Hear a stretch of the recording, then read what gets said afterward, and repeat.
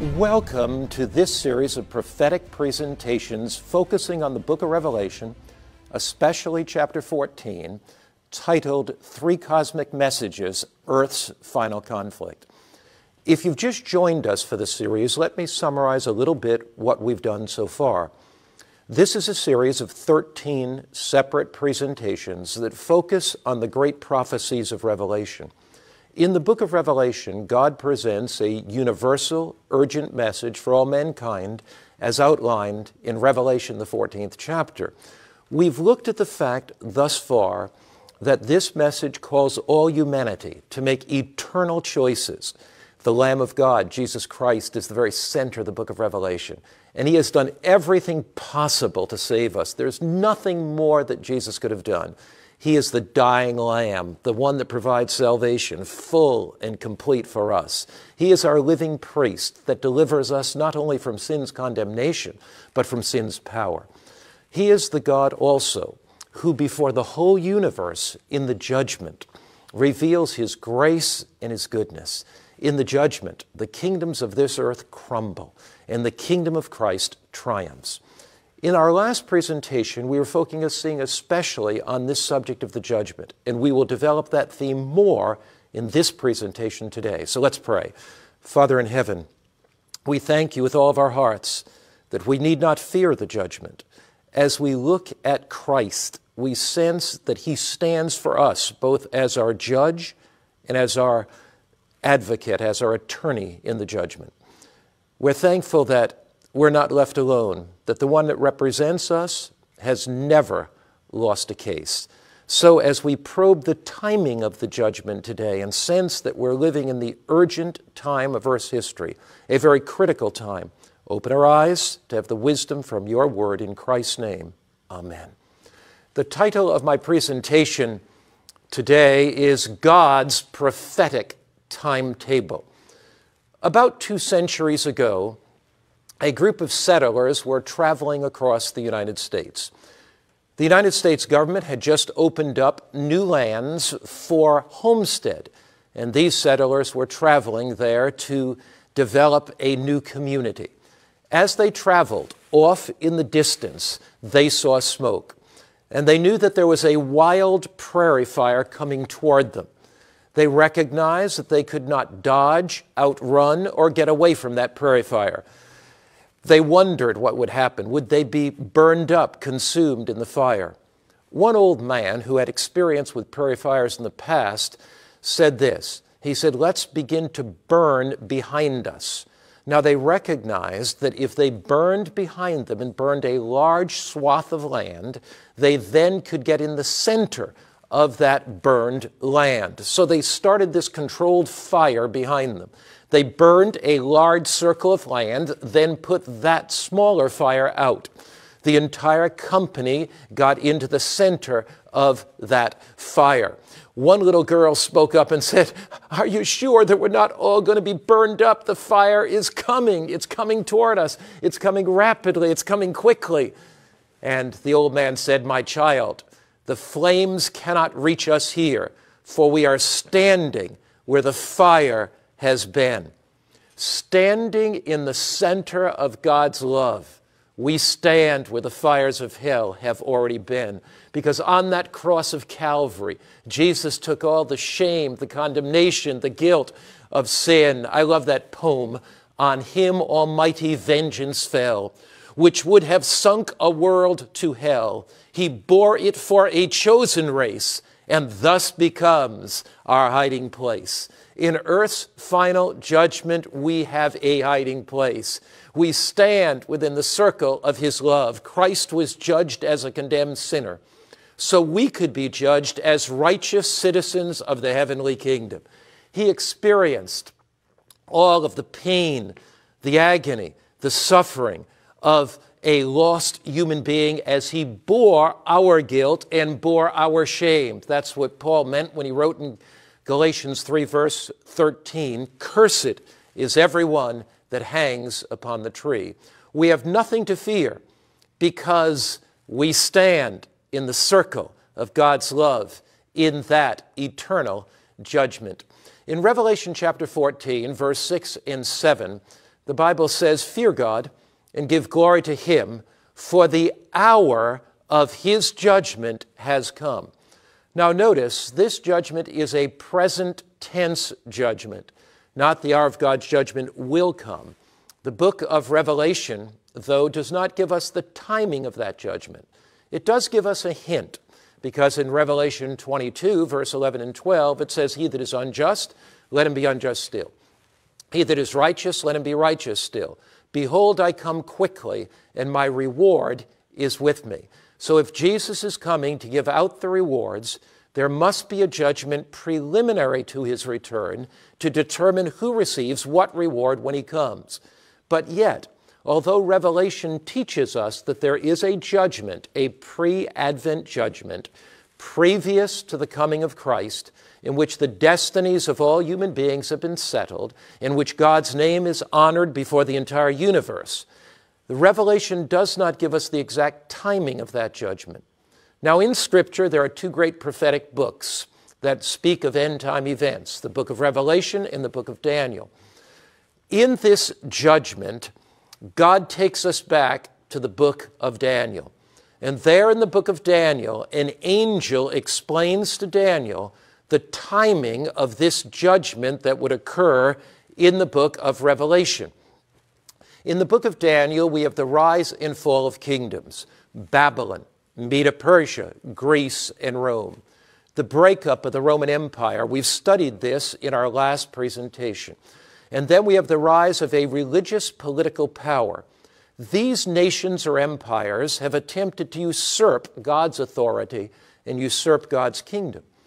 But as Daniel is looking at these empires, he looks up into heaven and he sees the great judgment. And there in that judgment, he sees the kingdom of God restored and given to Christ. Daniel looks at that scene in Daniel chapter 7. When we come to Daniel chapter 8, in an explanation of that judgment, Daniel 8 verse 14 says, unto 2,300 days, then the sanctuary shall be cleansed. Now you might be asking the question, what does the cleansing of the sanctuary have to do with the judgment? Every Jew would understand that. Once a year, on Yom Kippur, the Day of Atonement, the sanctuary was cleansed. All year, as sinners confessed their sin, the guilt of that sin went into the sanctuary through the blood of the animal or through the priest eating the animal. As that sin symbolically entered the sanctuary, as it did that, once a year at the end of the Jewish year, there was a day of atonement, or the day of the cleansing of the sanctuary, where the priest enters into the most holy place of the sanctuary with pure blood. The priest entering in with that pure blood cleanses the sanctuary, comes out and places the guilt upon the scapegoat, and the scapegoat is sent out into the wilderness. So that's the scene. But this Day of Atonement, this day of the cleansing of the sanctuary, is a day of judgment. Every Jew understood that. Every Israelite had to gather around the sanctuary. They had to pray. They had to seek God, or else they would be cut off or judged. So when Daniel says, unto 2,300 days, then the sanctuary will be cleansed, it is as if he is saying, then the final day of judgment will occur. Now, obviously, this sanctuary is not the sanctuary on earth, which ceased to exist at the end of the Jewish dispensation, but this must be another sanctuary, the sanctuary in heaven that would be cleansed from all of the pollution that comes as God's people confess their sins and Christ bears them there, cleansed in the sense that all of the wickedness and evil on earth would be destroyed as Christ's kingdom was given back to him. Daniel 8 verse 27, as Daniel is thinking about this cleansing of the sanctuary, he doesn't understand quite what it means. He's perplexed over it. He doesn't understand the 2,300 days. Daniel has been thinking about the deliverance of his people. And Daniel says, I was astonished by the vision, but none understood it. So at the end of Daniel chapter 8, Daniel does not understand the vision at all. He's perplexed about it. He is confused. In the Bible, one prophetic day equals one literal year. So in Scripture, the 2,300 days would actually equal 2,300 literal years. Now you might say, Pastor Mark, where is the biblical evidence of that? We find it in two different lines of reasoning. In the Bible, when we have prophecy in symbolic images, the time period is also symbolic. So in Daniel chapter 8, for example, you have a ram representing Medo-Persia, a he-goat representing Greece, and you have symbolic animals. That indicates that the time period be symbolic. The other way we know is that throughout Scripture, the Bible says that I've given you a day for a year. One prophetic day equals one literal year. There's another way we know. In Daniel 9, verse 21, it says, "Yes, while I was speaking in prayer, the man Gabriel, whom I had seen in the vision at the beginning, being caused to fly swiftly, reached me about the time of the evening offering. And he informed me and talked with me and said, 'O Daniel,'" now notice what the angel says. This is critical. "I have now come forth to give you skill and understanding." Daniel doesn't understand the vision, but at the precise moment where he's perplexed, the angel returns in Daniel 9 to explain the vision to him. The angel explains to Daniel that along the timeline of this vision, the Messiah would come, that Christ would be baptized on time, Christ would be crucified on time, that the gospel would go to all humanity on time. So this vision of Daniel 9 is a vision about Jesus, about his baptism, about his death, about the gospel going out to the world on time. This prophecy, though, could not possibly have been fulfilled back in Daniel's day. The Messiah had not yet come. So it must be much more than 2,300 literal days, which was simply taking us 6.5, 7 years from Daniel's time. So it points forward to the Messiah. But there's another aspect of this prophecy. The prophecy points not only to the first coming of Jesus and the Messiah, it points down to the final day of judgment and the second coming of Christ. Now, the prophecy does not give us the timing of the second coming of Christ, but it does point out a time of the end, which precisely could not have taken place in Daniel's time. Daniel 8, verse 17, when the angel is explaining it, it says, "Understand, Son of Man, that the vision refers to the time of the end." Now, there are some people that mistakenly look at this prophecy and believe it applies to one of the ancient rulers who attacked Jerusalem and set up an idol in the Jewish temple called Antiochus Epiphanes. But the language of the prophecy really indicates that this could not possibly have been the case. The prophecy takes us down to the time of the end. Antiochus never did that. The prophecy is a large prophecy, a big prophecy, not talking about something that happened in a Jewish temple, but it's talking about the universal conflict between good and evil, between Christ and Satan. It's talking about the honor of Christ, the kingdom being restored to Christ in the judgment.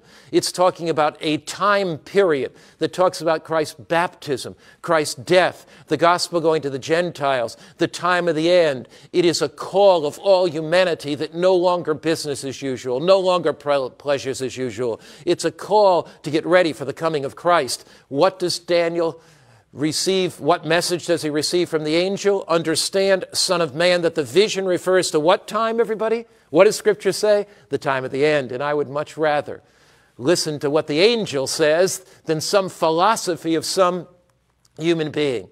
This message takes us down to the last days, takes us down to end time. The message in Daniel 8 begins with a battle with this ram and he-goat, as we've mentioned. The Bible names them. It names Greece. It names Medo-Persia. Bible prophecy is incredibly detailed. Bible prophecy is incredibly precise. It also talks in this prophecy about a power that would rise out of Rome. It calls it a little horn power, and this power would think to change the very law of God.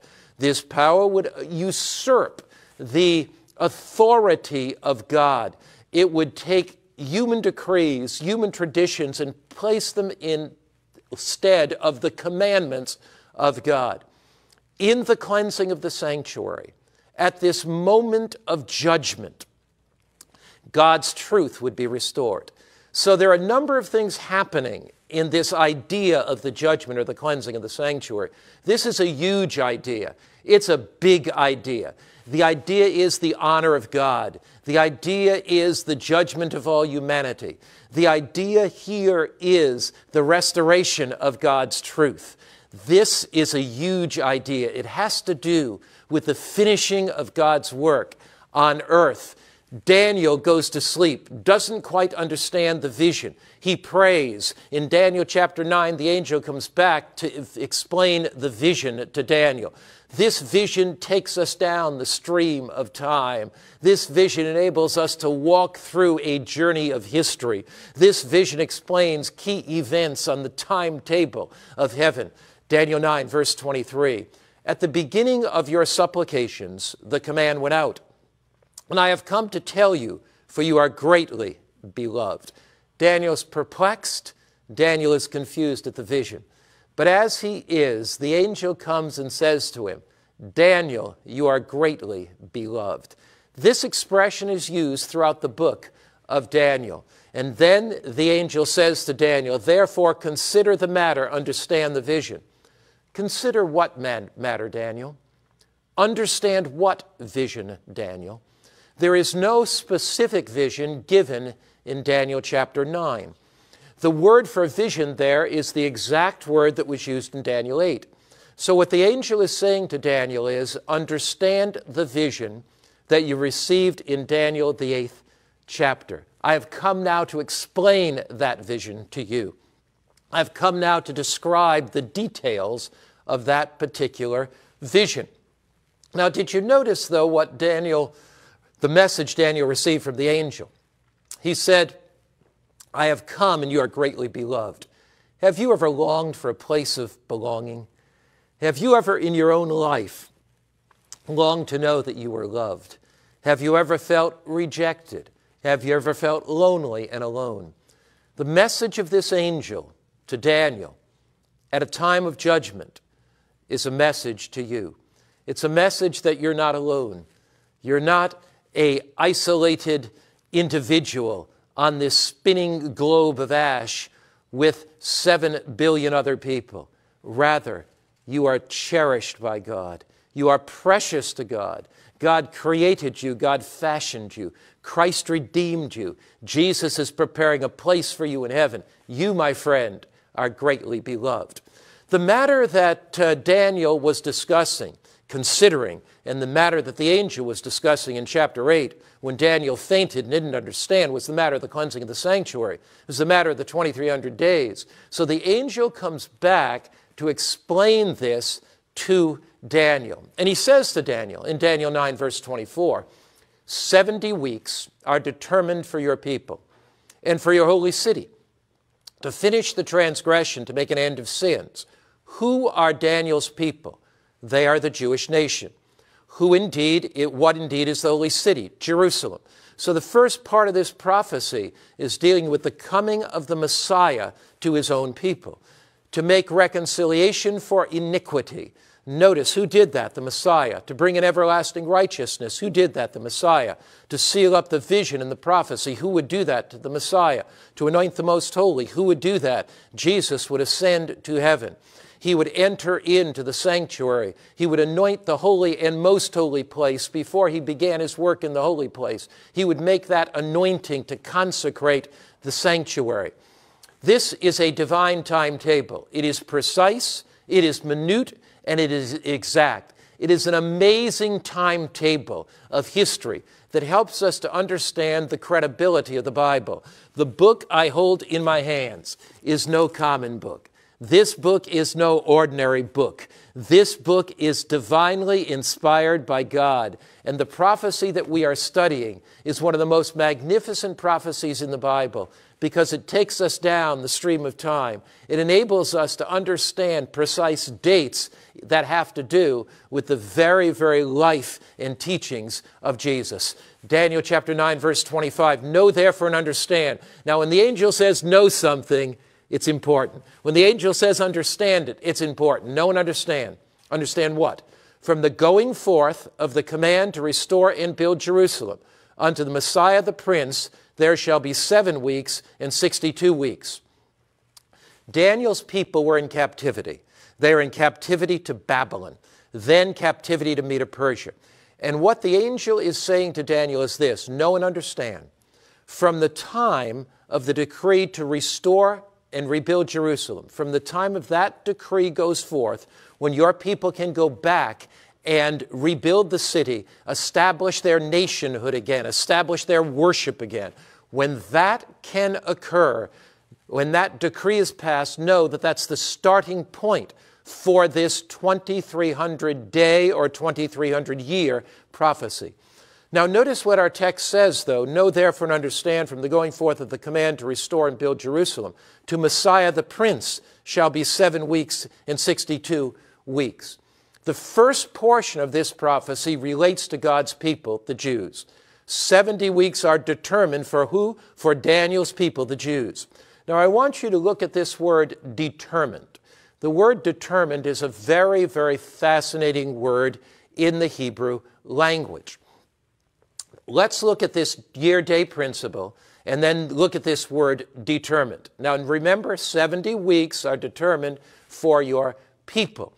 When it's obvious that symbols are symbolic, then the time periods are symbolic, as we've mentioned. 70 weeks are composed of 490 days. Now remember, according to the book of Ezekiel and according to the book of Numbers, 1 prophetic day equals 1 literal year. So 70 weeks would be 7 times 70, 7 days in a week, and that would be 490 days or 490 literal years that would be determined upon God's people. 70 weeks are determined for your people, the Jews. That would be 490 literal years. Now remember, we looked at that word determined.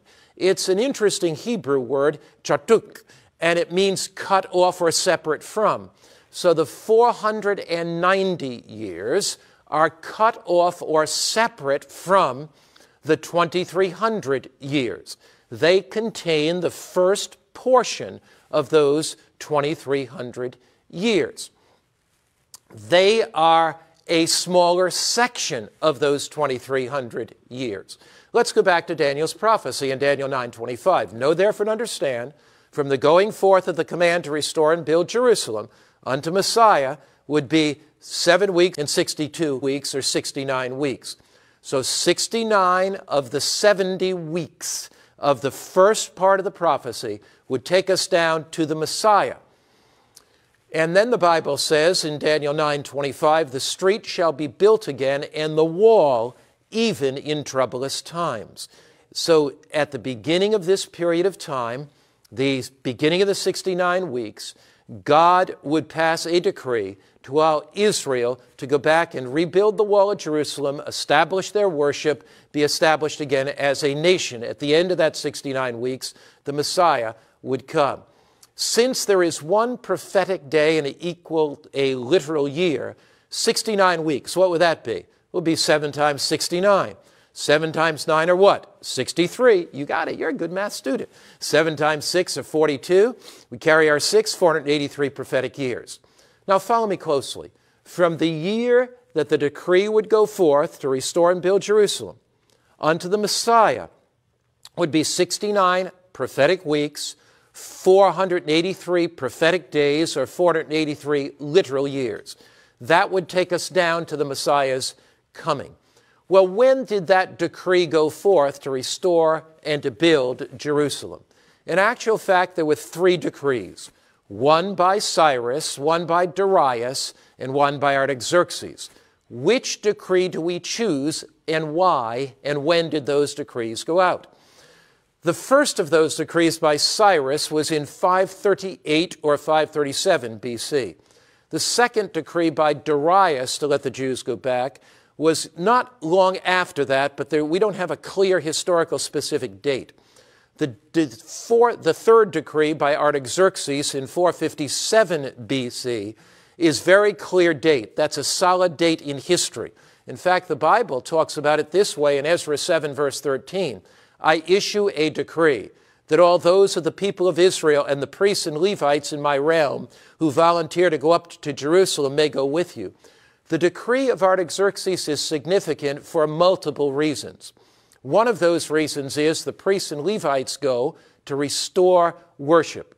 Another reason is that Artaxerxes provides finances or money for them to go to rebuild their city and reestablish their nation.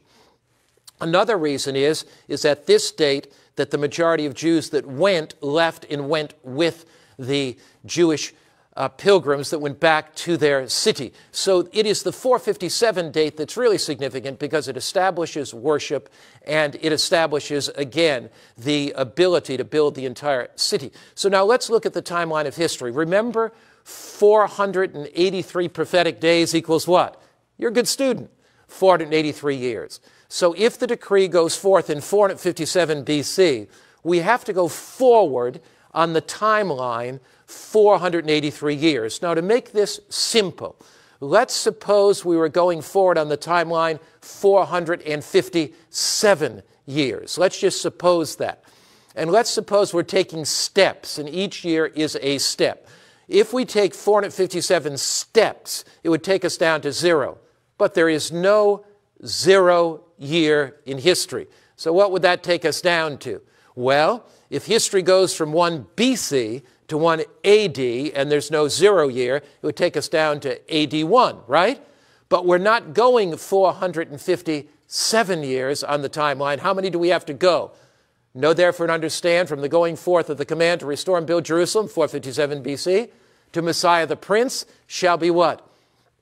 69 weeks, 7 weeks and 62 weeks, 483 years. So we're not going 457, which would take us to 1, we're going 483. Well, what is 457 from 483? That leaves us with another 26 additional years that are needed to complete the 483 years. We have to go 26 more steps forward on this timeline.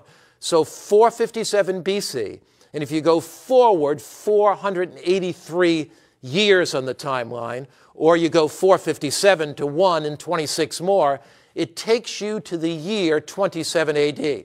What would that take us to? What event?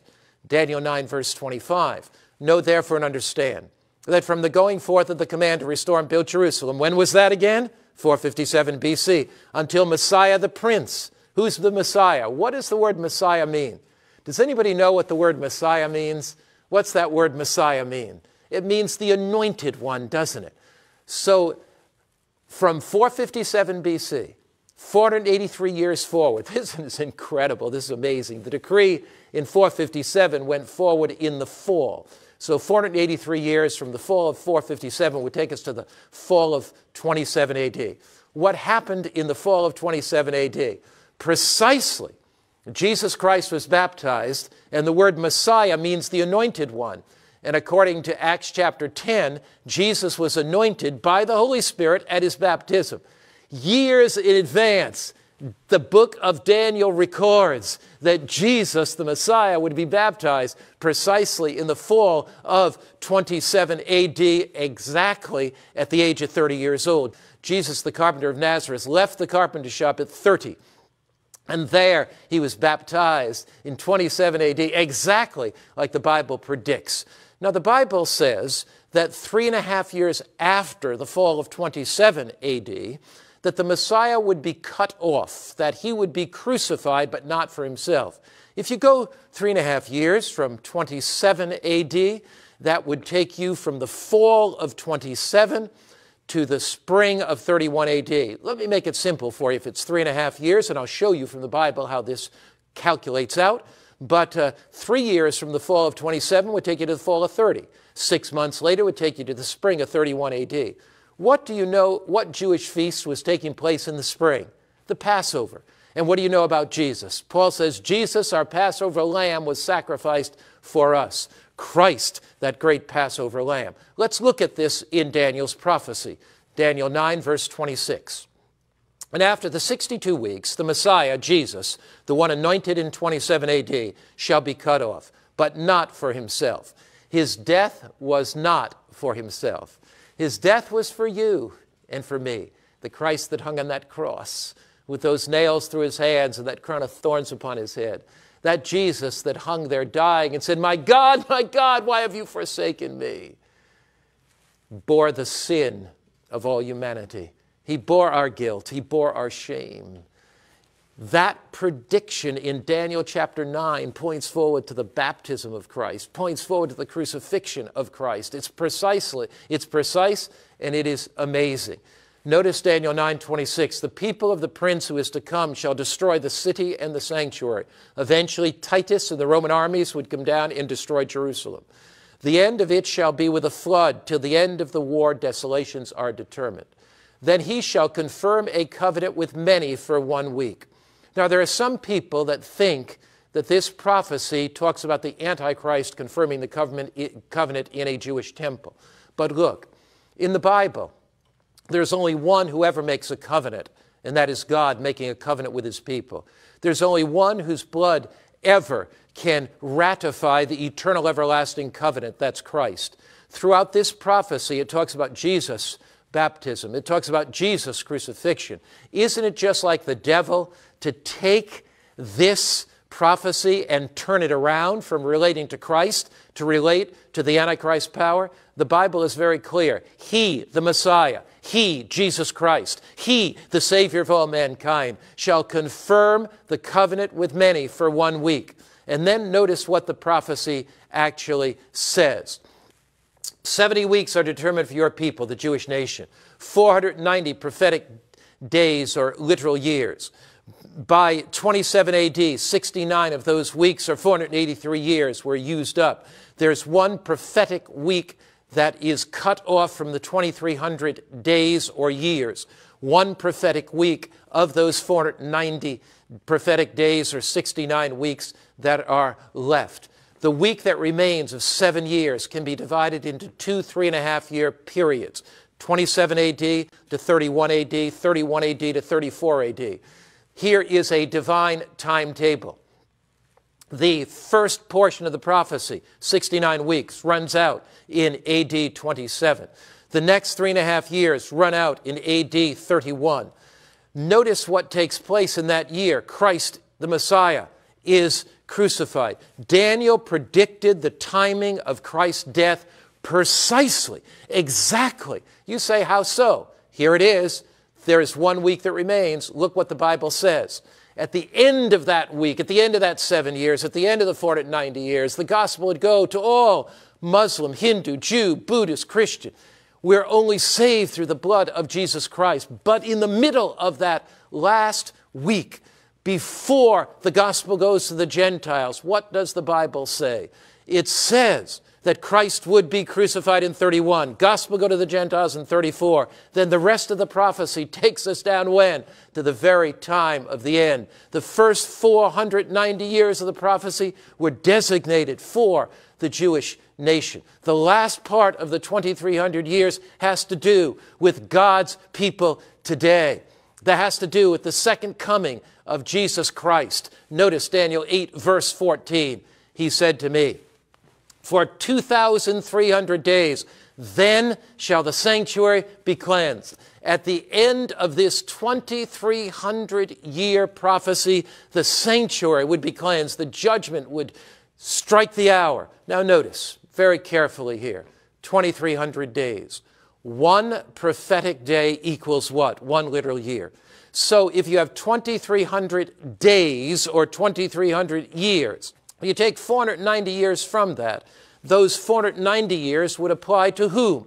Apply to the Jewish race. You subtract 490 from 2,300, and what does that give you? It gives you 1,800 prophetic days left. So the 490 years have to do with the coming of the Messiah, the coming of Jesus. But look, if we take 1810 more steps on the timeline from 34 AD, when the 490 ran out, where does that take us? It takes us down to the year 1844. So you say, what indeed is the significance of 1844? What is that significance? It is this, that in 1844, the clock struck the prophetic hour. In 1844, the destinies of all humanity were to be settled. In 1844, the truth of God's message would be restored to the world. In 1844, God's judgment would begin. And during that process, remember what we read in Daniel chapter 7. Thousands ministered unto him. 10,000 times 10,000 stood before him.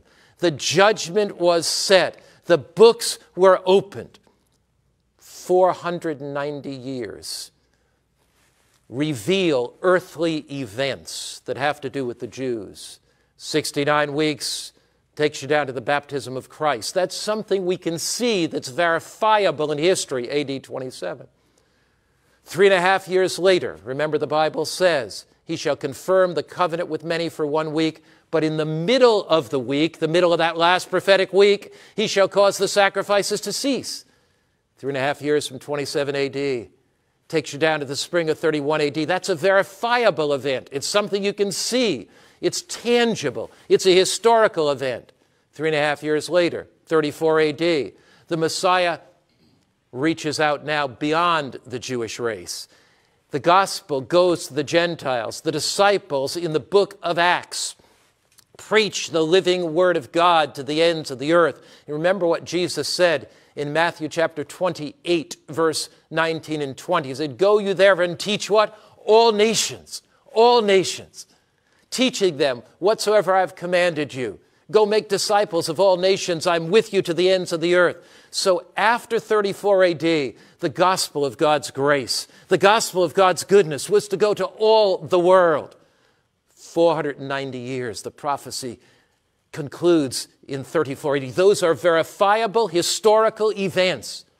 But God ties a heavenly event that we cannot see tangibly with our eyes to earthly events that are anchored in history, so we can have the assurance, so we can have the confidence, so we can have the absolute certainty that what God said would take place in heaven at the end of the 2,300 years indeed is a reality. This is no figment of our imaginations. This is no pipe dream. This is no magic formula, some rabbit pulled out of a hat someplace and fanciful interpretation of Bible prophecy. This is anchored in history, anchored in earthly events. There's a divine timetable that has been filled throughout the history of our world. 27 AD, AD 31, AD 34, now the time of the end in 1844. No longer business as usual, no longer pleasures as usual. We are living at a unique time of Earth's history.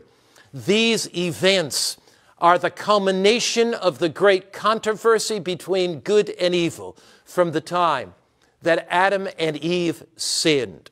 From the time that Adam and Eve left the garden, they looked forward to the coming of the Messiah.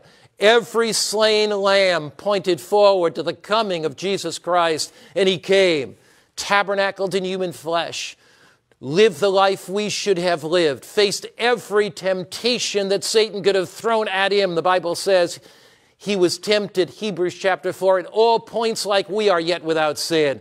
Jesus gained the victory in his life, and even in his death, Satan could not destroy him. On that cross, he triumphed, according to Colossians 2, verse 14, 15, and 16, over the principalities and powers of hell. This resurrected Christ has ascended to heaven. This resurrected Christ reaches out to you and me today.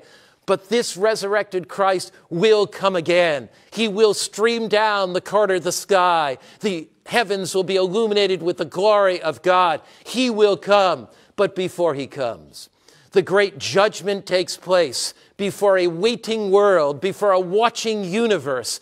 Jesus himself reveals his majesty, reveals his love. When names come up in judgment, before the whole universe, Jesus steps forth. He says, could I have done anything else to save Mark Finley? Could I have done anything else to save Harry or John or Mary or Sally? I've done everything I could. I sent my Holy Spirit to draw them to me. The Bible says in Ecclesiastes chapter 3 that God puts eternity in our hearts. The Bible says in John chapter 1 that Christ is the light that lights every man that comes into the world. Every person born into this world has the light of the Holy Spirit in their hearts that's drawing them to Jesus. Before the judgment bar of God, before the universe, Jesus said, could I have done anything else? I sent my Holy Spirit to draw them to me. I arranged providences in their life so that they would understand my love. Jesus says, I left heaven and I descended into the realms of earth. I tabernacled in human flesh. I lived as a human being. I faced every temptation in common with man. Could I have done anything else? And the whole universe says, just and righteous are your ways, O Lord. You've done everything you possibly could do. One of the things that the judgment will reveal is that any human being that is lost is not lost because they did not have the opportunity. Revelation's judgment reveals that men and women are lost not because they didn't have the opportunity, but because they did not take advantage of the opportunities that they had. You're not watching this broadcast on 3 cosmic messages, Earth's final conflict, by accident. I am convinced that we are living in the final hours of Earth's history. And I'm convinced that we're living in the judgment hour, that the destinies of all humanity will soon be settled, and that Christ is appealing to you right now. He is giving you that opportunity as you view this program to make an eternal decision. 3 cosmic messages, 3 angels flying in the middle of heaven. I saw another angel, that first angel's message that we're studying, flying in the midst of heaven, having the everlasting gospel to preach to them that dwell on the earth, to every nation, kindred, tongue, and people, saying with a loud voice, fear God. We'll study that in our next presentation. What does that mean? Give glory to God. What does that mean? For the hour of his judgment is come. In 1844, the clock struck the hour. Jesus has entered into the most holy place of the heavenly sanctuary. God is making his final appeal to mankind right now. This is no time to be playing around on the edges of faith. This is no time to be playing around on the periphery of religion. This is no time to be playing games. This is a time to get serious about our faith, a time to be on our knees repenting before God, a time to open our hearts to his grace, his love, and his mercy. This indeed is God's judgment hour. Soon the great controversy between good and evil will be ended. Soon Christ will say, ladies and gentlemen, it's closing time. The kingdoms of this earth have reigned for temporarily. When you look back at the history of Daniel and Revelation, we find there in Daniel and Revelation, Babylon rises and falls. It reigns from 605 BC to 539. Medo-Persia rises and falls. It reigns from 539 to 331 BC. Greece rises and falls. It reigns from 331 to 168 BC. Rome rises and falls, and it reigns from 168 BC to about 351 AD. Rome falls apart, these 10 divisions in Daniel. These are great cosmic periods. And Rome falls apart, 10 divisions of Rome, and then multiple other divisions from about 351 to 476 AD. A religious political power rises. In all of these powers, the devil attempts to usurp God's authority. But Daniel looks at the judgment.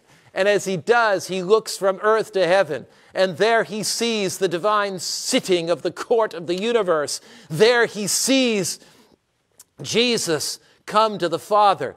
And there he sees the kingdom being given to Christ. In the book of Revelation describes these final events of Earth's history. It describes the final conflict in Earth's history. It describes powers rising. It describes amazingly the rise of a religious political power out of Rome. It describes a period of persecution. Revelation that we'll be studying describes the rise of America in Bible prophecy. It describes troublous times called the time of trouble. But it describes this final judgment. It describes Jesus receiving the kingdom. It describes the triumph of Christ in the last days of Earth's history. God in these last days is restoring truth that has been obscured by human tradition. Daniel 8:14, unto 2,300 days, then the sanctuary will be cleansed, then truth will be restored. You know, it's interesting. Another word for cleansed there is restored. Unto 2,300 days, then shall the sanctuary be restored. What's that all about? Since 1844, God would raise up on earth in harmony with his final work in heaven, where he is cleansing heaven's sanctuary, where he is declaring the righteousness of Christ sufficient to forgive, to cleanse, to change his people. In harmony with that, Jesus would raise up a movement on earth, a divine movement of destiny under 2,300 days, then the sanctuary would be cleansed or restored. This divine movement would restore the truth about Jesus, the truth that we need not have the earthly sacrifice of human masses, that we need not have earthly priests, but that Jesus is the one mediator between God and man, that Christ's sacrifice is complete. Christ's sacrifice is enough. Christ's blood is enough. The cross is enough to save all humanity.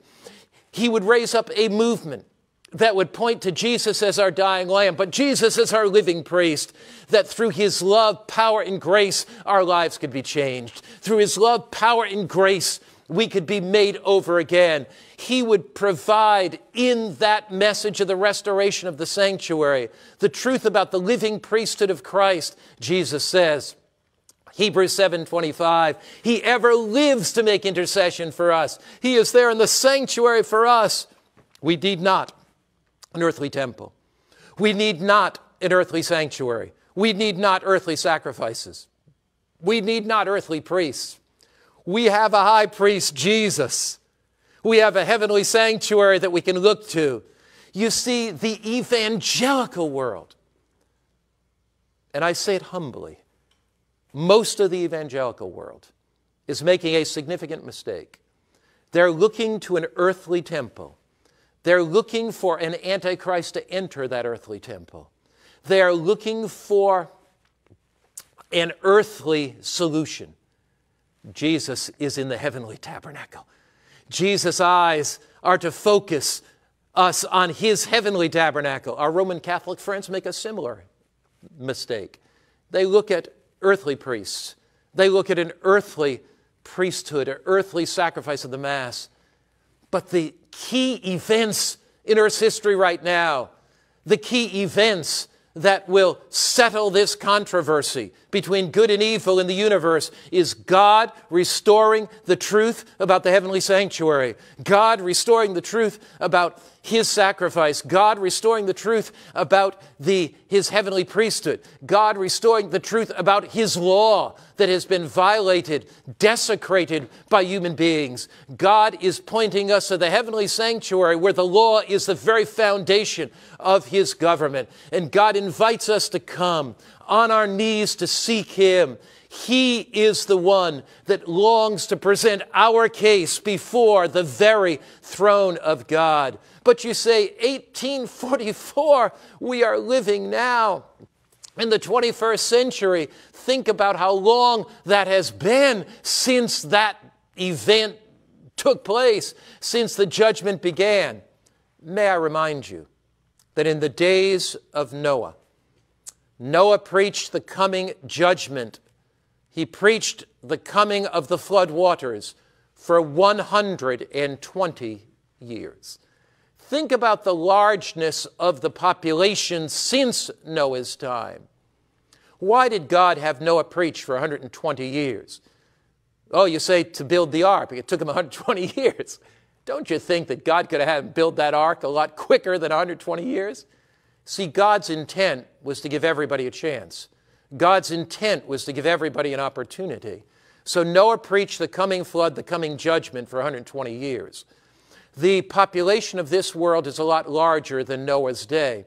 And so the message that's going out is a message of the time of the end, that you and I are living in the judgment hour, that you and I are living at the time of the end. Since 1844, time has been running out. In Noah's day, very few people recognized what was going on. And in our day, very few people recognized what was going on. But God has a message, an eternal message, and His eternal message is circling the globe right now. And although we do not know the exact hour of Christ's returning, we do know that time is running out. We do know that we're living at the time of the end. We do know that God is making a final appeal to mankind. It may be at morn. It may be at midnight. We do not know the exact hour, but we do know that this is decision time. This is the time of the judgment. This is the time to make an eternal choice for Christ. Why not make that choice right now as Charles comes and sings?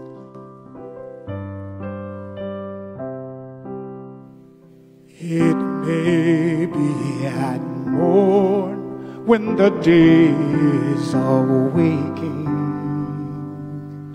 when the sunlight through darkness and shadow is breaking, that Jesus will come in the fullness of glory to receive from His earth His own. Oh, Lord Jesus, how long ere we shout the glad song, Christ returneth, hallelujah, hallelujah, amen, hallelujah, amen. It may be at midday, it may be at twilight, it may be perchance that the blackness of midnight will burst into light in the blaze of His glory, when Jesus receives His own. Oh, Lord Jesus, how long ere we shout the glad song, Christ returneth, hallelujah, hallelujah, amen, hallelujah, amen. Will the host cry, Hosanna from heaven descending, with glorified saints and the angels attending, with grace on His brow like a halo of glory, when Jesus receives His own. Oh, Lord Jesus, how long ere we shout the glad song, Christ returneth, hallelujah, hallelujah, amen. Hallelujah. Amen. Hallelujah. Amen.